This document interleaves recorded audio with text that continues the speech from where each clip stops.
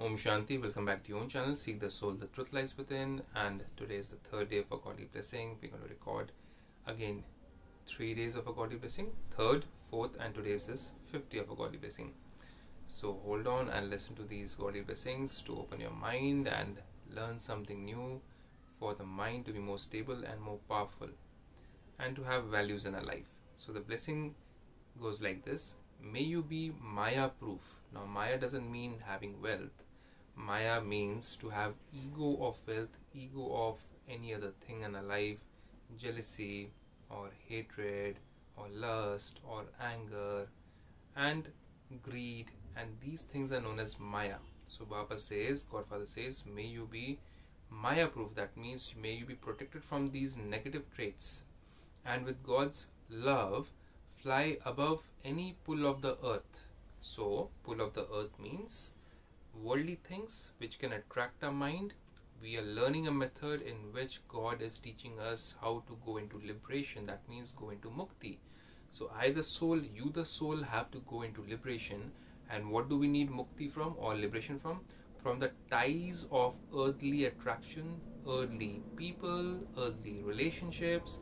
So God says the time of this drama to come to an end has come very soon. Is going to come about right around the corner, and we need to get ready to become detached from earthly attractions so that we can become lighter as a soul and leave the body without any hassle.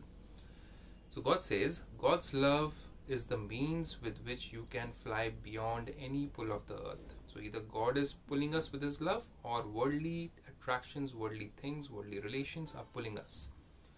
Those who stay beyond any pull of the earth, that is beyond any attraction of the body, consciousness cannot be pulled by Maya.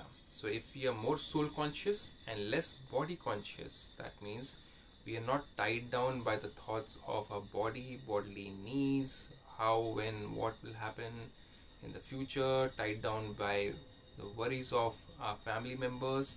That is also body consciousness. God then says, then my love can pull you, and you can love me and be in meditation with me, and I'll take care of your problems.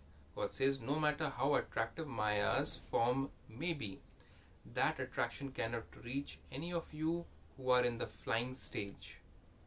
Just as a rocket goes beyond the earth's gravity, it shoots up.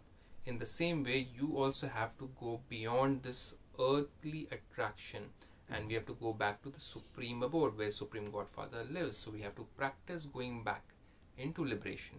So Raj Yoga meditation or Brahmakumaris Raj Yoga meditation is all about finding the method of liberation and working on it. So the method is being taught at Brahmakumaris, the method of liberation, and we have to just practice it and become lighter and be ready to go beyond this physical attraction of this body and bodily things.